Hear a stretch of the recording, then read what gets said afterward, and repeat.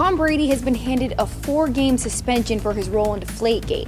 But according to AJ Freeley, it's not the first time the star quarterback has played around the rules.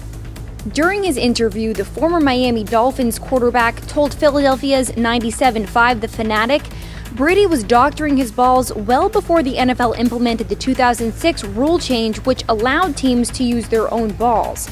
He said, quote, "Prior to Tommy and Peyton Manning going to the league and saying, 'Let us doctor our balls,' we used to all play with the same balls." But Freeley says Brady didn't always abide by those rules and recalled the game in 2004 between the two AFC rivals where he said that was the case.